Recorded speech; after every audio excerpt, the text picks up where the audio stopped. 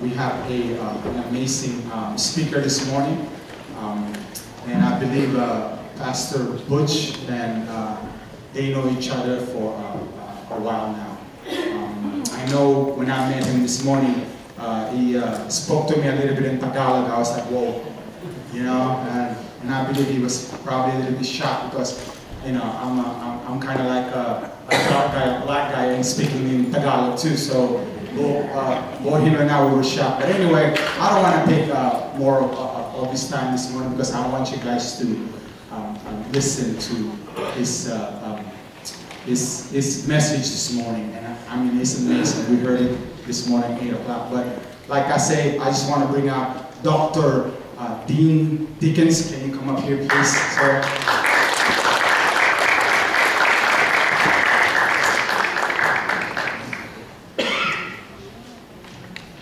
I hope the next church that I go to, I can steal your worship team. The whole group. What a phenomenal group you have. I hope you know how blessed you are. It is true that Pastor Butch and I have been friends for many years. The first 3 years we were not friends. I was his preaching professor. And so there you go. Butch had asked me several times, hey, Dean, I can't get him to call me Dean. Dr. Dean, would you come to my church? I want you to dress up in your Jewish garb and do this sermon on where you are Moses. And I said, no, I'm not going to do that, Butch. And he said, well, would you come and do Elijah? Would you be Elijah? And I said, no, I'm not going to do that, Butch. That's too much trouble to get dressed up. So the other day when he called me, he said, I have to be out of town. Would you come?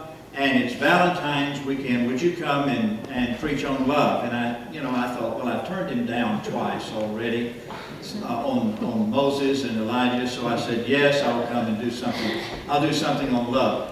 So we read the passage a moment ago from John chapter 21, and if you have your Bible real handy, I hope you'll open it because I want to refer to it several times. But I want to make an observation with you. Love is a common phrase for us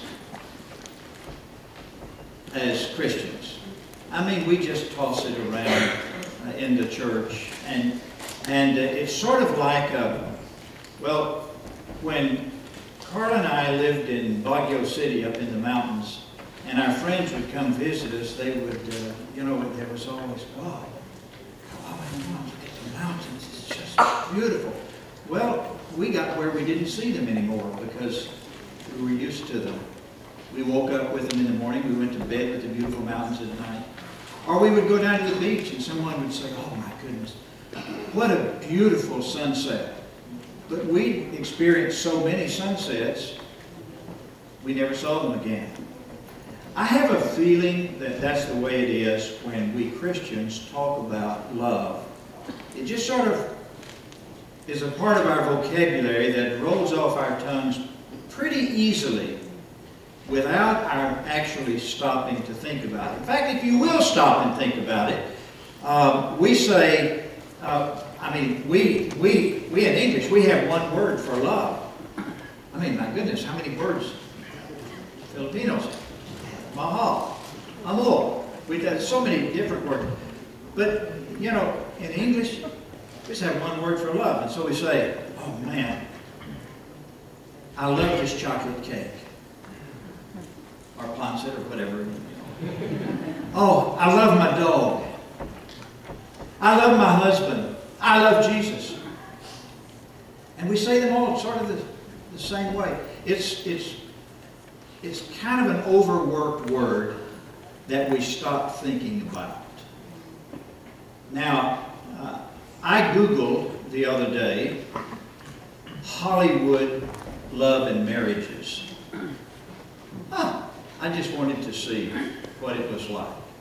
And it began to name, there are probably 3 people right now on the phones who are Googling Hollywood love and marriages. Well, anyway, what you'll see It's not unusual for people in Hollywood to be married 8 times, 7 times. Several years ago, I read of one woman who, having her 6th marriage, someone asked her, why do you bother to get married anymore? She said, I still believe in love.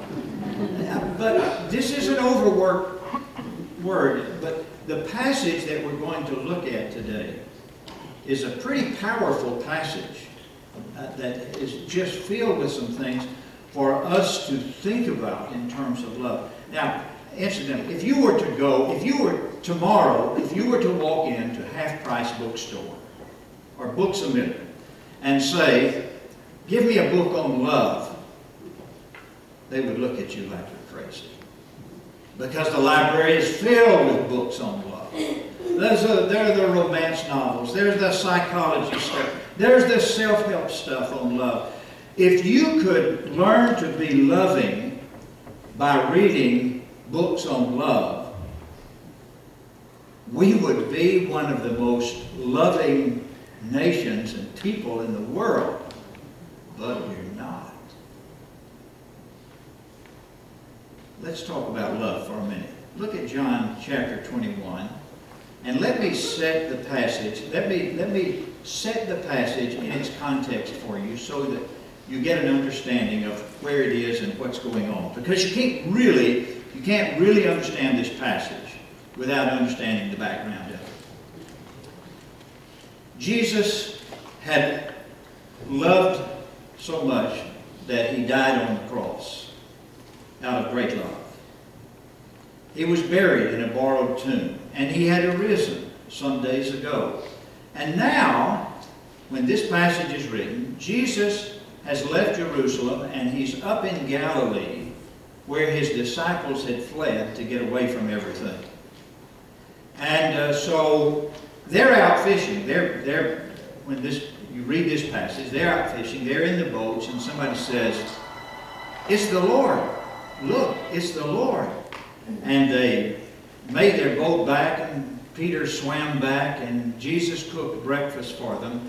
And after breakfast was over, Jesus began having this conversation with Simon Peter. And I am so glad that we get to listen in on that conversation, because, in fact, the Scripture actually says to us, as we read it a moment ago, that Peter got his tender little feelings hurt because Jesus asked him the question 3 times, "Do you love me?" And the Scripture actually does say in verse 17, Peter was hurt because Jesus asked him 3 times, "Do you love me?" But first of all, it just starts off in an interesting way, because Jesus asked this question, Simon, do you love me more than these? So that's in verse 15. The very first question Jesus asked, Simon, do you love me more than these? Now, when I was 16 years old, I sensed God was calling me to preach, and our little church licensed me, and the summer came around, and they said to my twin brother, who is also a preacher, he's a pastoral psychologist, they said, "We have this mission just out of town, and we can't find anybody to pastor it. Will you boys go out there and help? There are about 50 people. Would you go out and pastor that mission?" So we did. We went out. I would preach one Sunday morning, and he would lead the singing. That Sunday night, he would preach, and I would lead the singing. It's sort of like Jekyll and Hyde. You know, they never knew who and what. But I remember coming across this passage for the very first time. Simon, do you love me more than these? And I was asking myself, I wonder, what did Jesus mean? You love me more than these? Surely he means, do you love me more than these other disciples? Because after all, when they were having their supper with him just days earlier, the Last Supper, Jesus had said that the disciples were going to run away, be afraid and run away. And Peter pops up and says, "Well, they may all do that, but I'm not that kind of guy. I'll stay with you to the end." So now Jesus is having this conversation with the guy who didn't stay with him till the end. In fact, denied that he even knew him.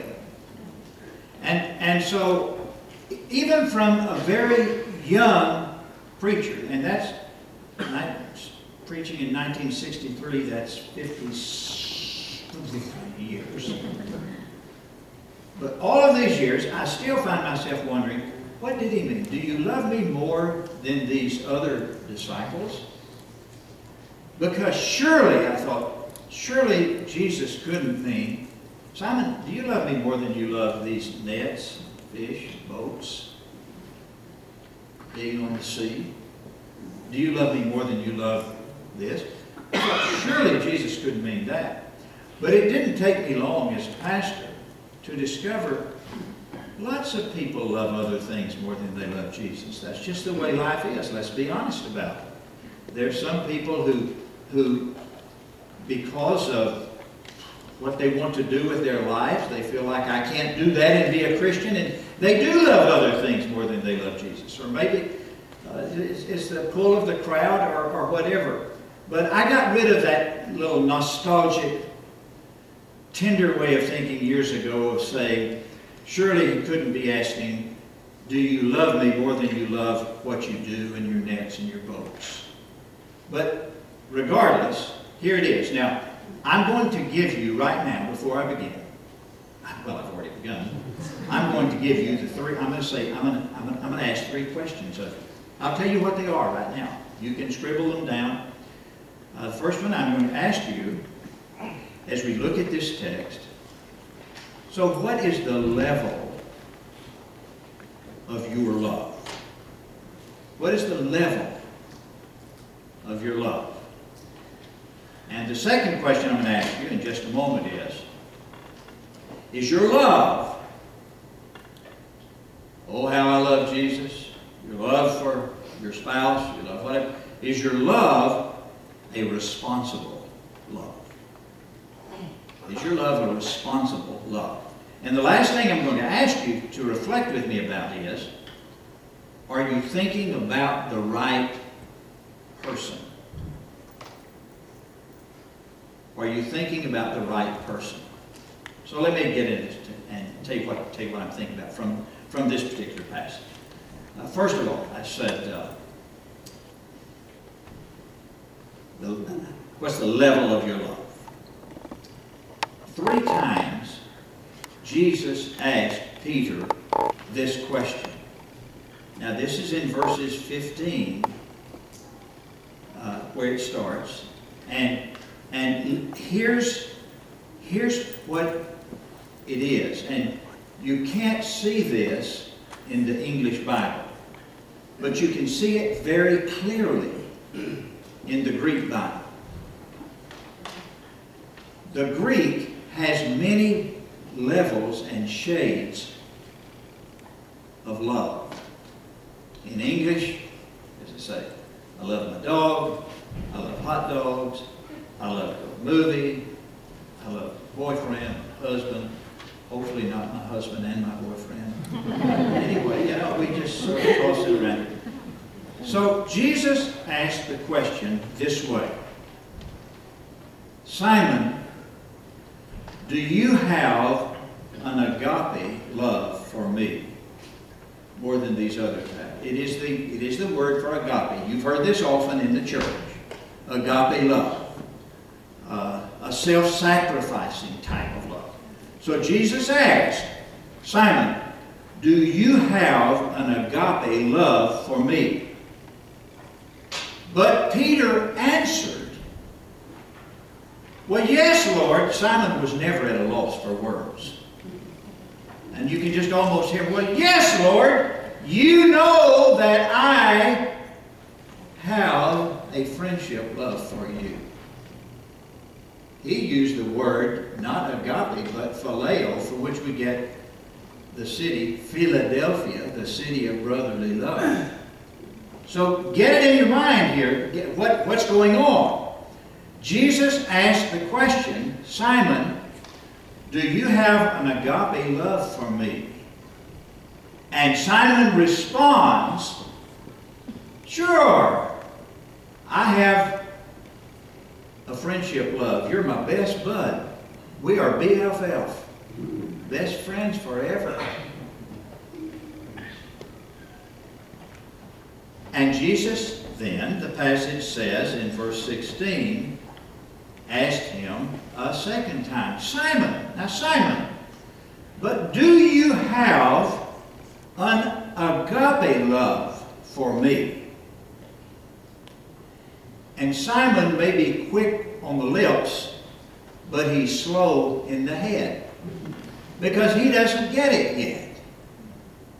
Jesus asked him the second time, do you have an agape sacrificial love for me? And Simon just says again, of course, I have a friendship love for you like nobody else.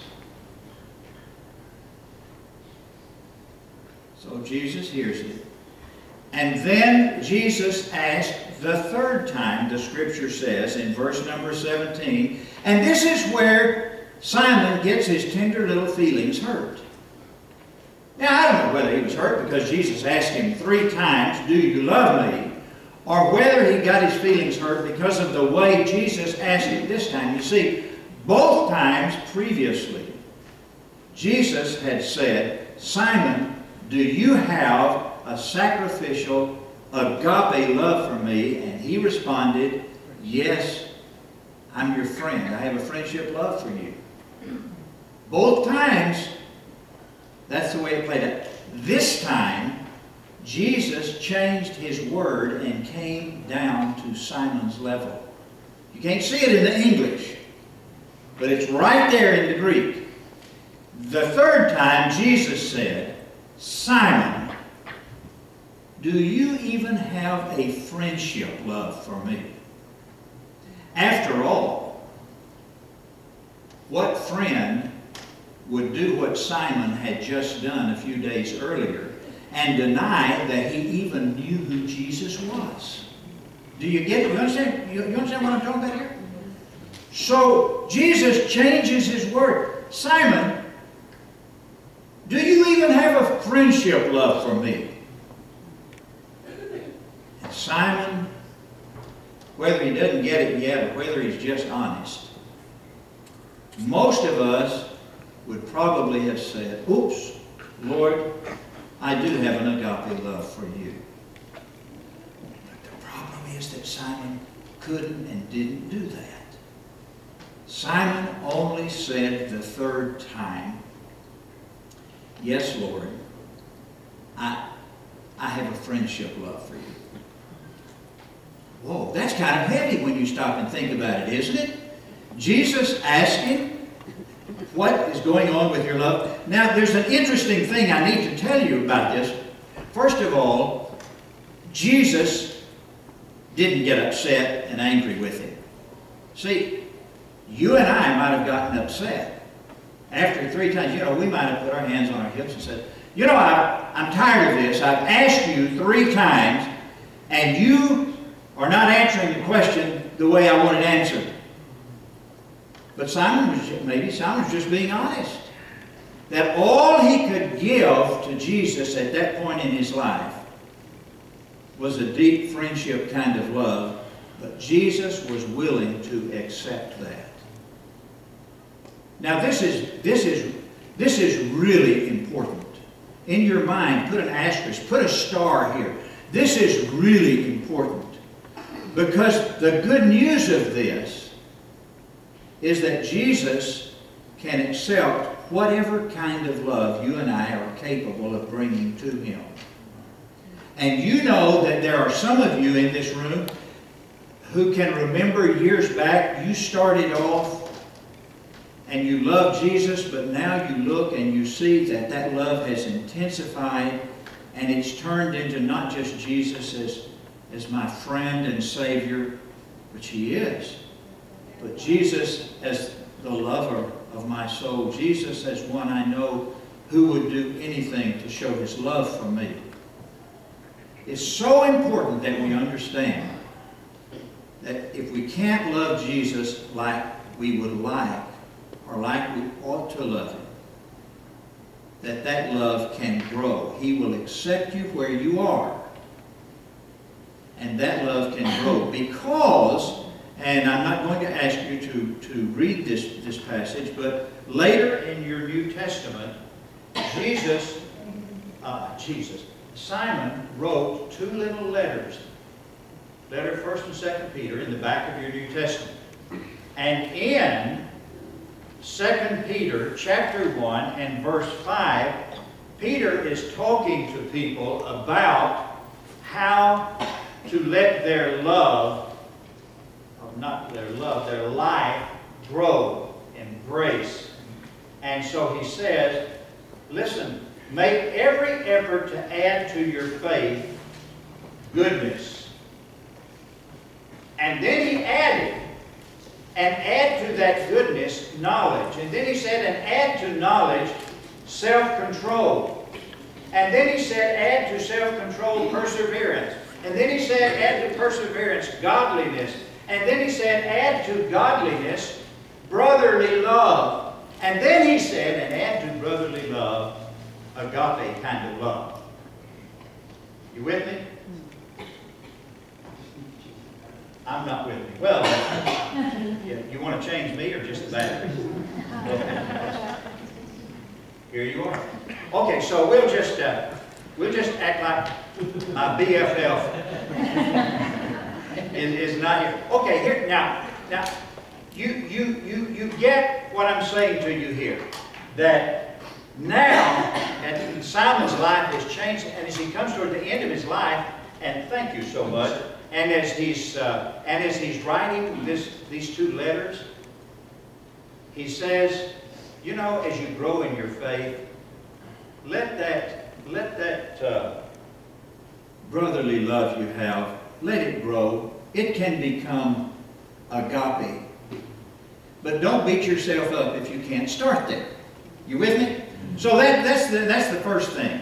And this sermon, you'll be happy to know, is more than half over already. So don't worry, I'm not. Everything else is not going this long. So here's the second thing. What is the level of your love? And if right now it's just a tired friendship, work on it. It can grow. 2, is your love responsible? And here's where I get that. In each of these 3 cases, in verse 15, verse 16, and verse 17, every time Jesus asks Simon, do you love me? Simon responds. Jesus said, okay, I've got something I want you to do. Feed my lambs. The second time it was feed my sheep. The third time it was feed my sheep. But each time Jesus talked about Simon, is your love, even if it's a friendship love, I trust you enough, I want you to do something for me. Feed my sheep, feed my lambs, feed my sheep. Each time. Now, let me put this in position by telling you something. Many years ago, former pastor of First Baptist Church, San Antonio, Texas, was preaching at our state camp in Arkansas. And he said something that across these years I've never forgotten. Apparently, there was a young man and woman who were engaged to be married.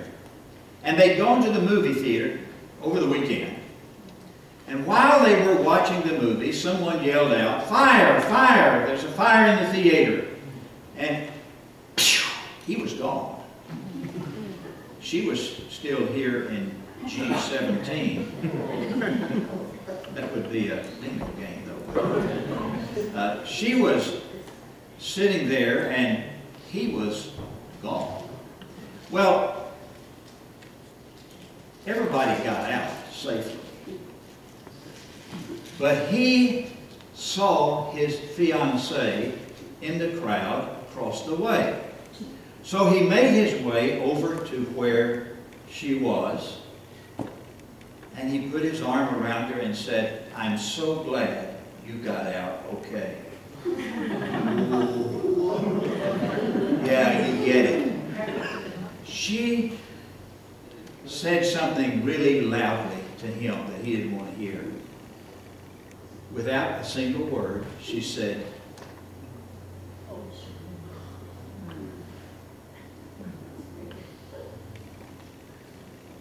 if your love is not responsible. Do you get it? Okay. Jesus trusts you and me, no matter what the level of love we have. He trusts us. Some of you can assume responsibilities as deacons or Sunday school teachers. Some of you can be trusted simply to be the hands and feet of Jesus in the community this week. Just to be the face of Jesus. But He trusts you. Question is, are we responsible? Are those of us who talk about how we love Jesus, are we truly responsible with our love? Now,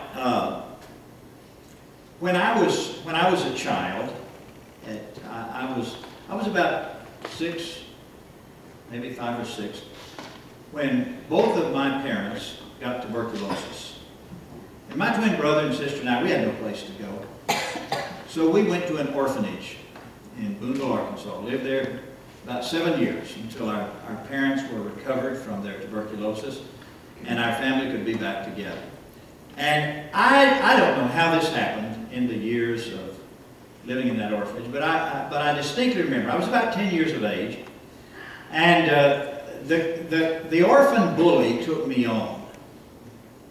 Now, I have no idea how this happened, but I hit him in the nose, and his nose started bleeding, and he ran away, as bullies often do when you fight back.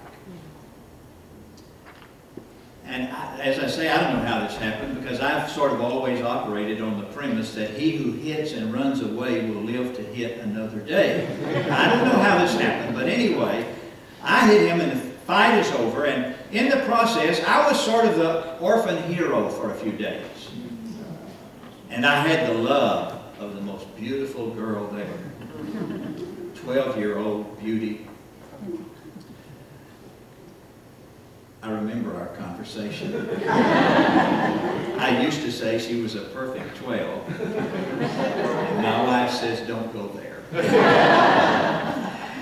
Anyway, I won her heart, apparently.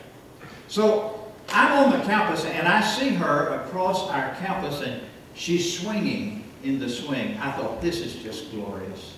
I'm 10 years old, for Pete's sake. Actually, a 10-year-old probably, why was I thinking that way? But so I wanted to give her something. I wanted to show my love. Well, the construction workers had been on our orphan campus, and they'd been doing some work, and they left behind a bunch of nuts and bolts and slugs and things that they'd cut out and didn't want. They just left them behind, and I discovered their cache where they tossed everything. So in my effort to give her a priceless gift, I grabbed a handful of those nuts and bolts, and I didn't even stop to speak to her. It was amazing. It was amazing to show this depth of love. But I ran by her and I just dumped those nuts and bolts at her swinging little feet and ran away without a word. Now listen, here's the thing. Through the years, that has stuck in my mind, because there has been many a time that I have asked myself, wait just a minute. Are you doing the equivalent of just throwing at Jesus' feet the equivalent of nuts and bolts that you don't want and are not good for anything else? Are you just giving Jesus the leftovers of your life?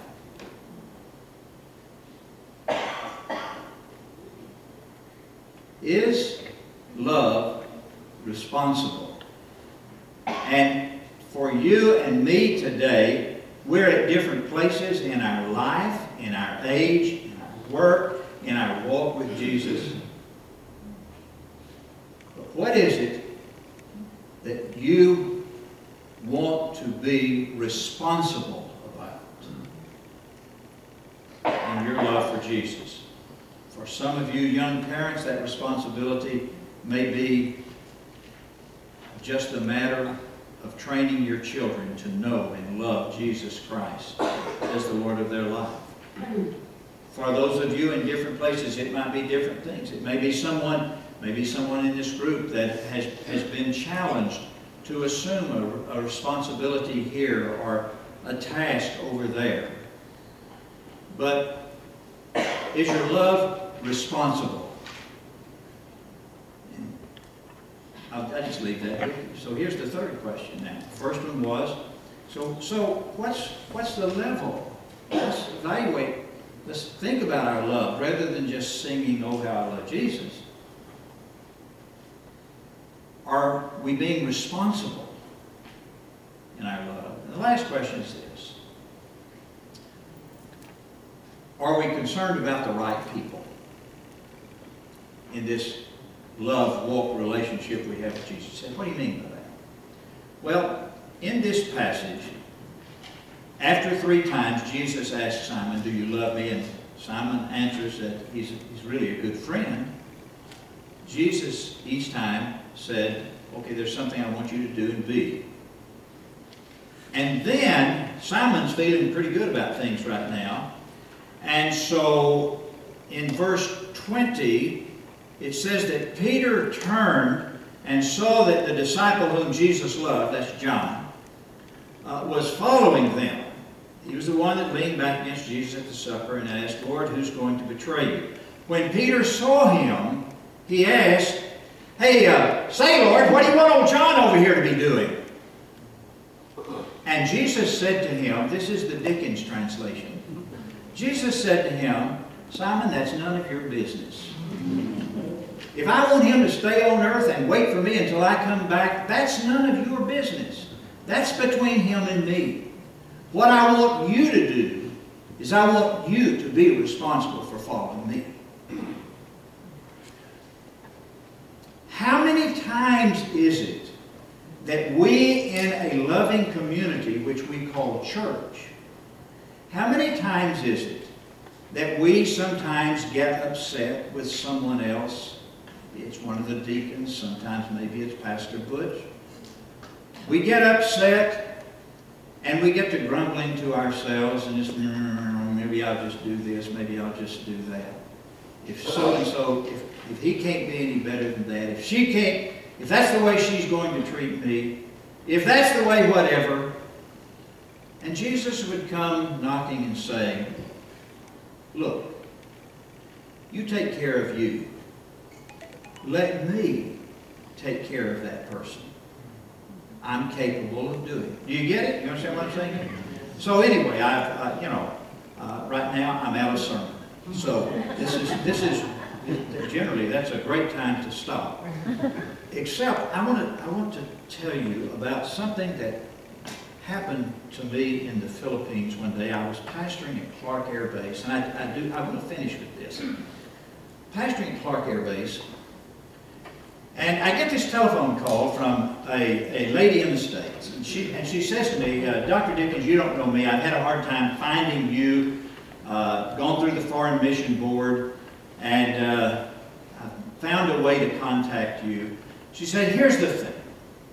She said, "Several years ago, my son in the Air Force, there at Angeles City, at Clark Air Base, fell in love with a young Filipina. They got married, they had a child, later moved back to the States. Unfortunately, they divorced. And she took the young daughter, and she lives there in, I think it was Bondoc. And she said, we understand that the mother is dying of cancer. And my family would like to seek permission to help raise that child here in the States. Would you see if they would consent, the mother would consent to the child coming to the States and letting us raise this child?" Well, I was a little bit not courteous. Initially, I said, there is no way that I'm going to help you take a young child away from a dying mother. There's no way I will do that. I will not help you. I will talk to the family and the mother, and if they feel that they would like the child to have the opportunity to come to the States, in that case, I will be willing to help them and you. So I went to visit the family, and they said, yes, we would love for this to happen. We would love to give this child some opportunities here. And so, about 3 or 4 weeks later, on Wednesday night after prayer meeting, one of my deacons came up to me and said, Pastor, you had asked if a grandmother in the States could write me. And he said, I got a letter in the mail earlier this week. And he said, actually, I just forgot about it for several days until now. And I read it, and the letter said, we understand that the mother has passed away.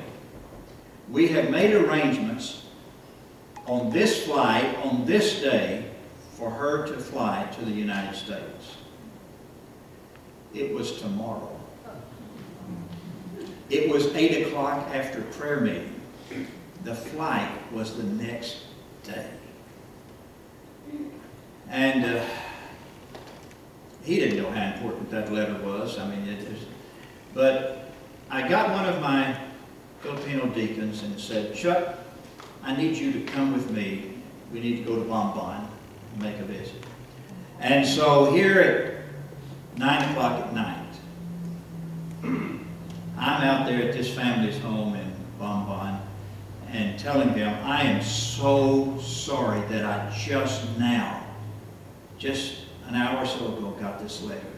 But here is this. I'll do whatever you tell me to do. And you can imagine how painful it was for this family to say, we'll do it. This is too quick. They didn't have time to really say goodbye, did they? No big party. I mean, it was painful. But they said, we will do it. So I was driving back home. Here again, now it's about 10 o'clock at night. And my Filipino friend sitting on the other side of the car said to me, Pastor, you're mighty quiet right now. And I said, Chuck, I'm just hurting. I'm just hurting for this family that loves and wants to help this child whom they love. But this is so quick. And I'm just hurting for them. And I said, you know, Chuck, I can't help but think this family, as painful as this is doing something out of love because they want this child to have an opportunity that they felt they could not give her. And I'm thinking right now, Chuck, that when God sent His boy to this earth, He wasn't sending him to have the possibility of a better life. When God sent His boy to this earth, He knew that he was going to be mistreated and killed as a common criminal, not to have a better life. It only happened because God loved us that much. And I just happened to be thinking about that. So I finish here this morning by saying, love? Well, herein is love, the Scripture says. Not that we love God, but that He loved us and gave His Son to die on the cross for our sins. I don't know where you are in your life in this love relationship with Jesus, but I hope you can keep growing to friendship love, you can add sacrificial love. Let me pray for you that that would be the case. Lord, it would be too easy right now to just tell you how much we love you. But it's true. Help us to love you better. Help us to love you as best we can day by day. Help us to thank you. And help us to be responsible for our love, just as we are. Thank you for letting us be in a church that experiences this kind of love and teaches it to us. My prayer is that there might be someone here today who would say, I need to be a part of that kind of love and that kind of fellowship. And however it's done, whether it's in a conversation with the pastor or a friend, help us to do just that and to grow in our love. In your name, love. Amen. Thank you, Pastor, for the beautiful message about love.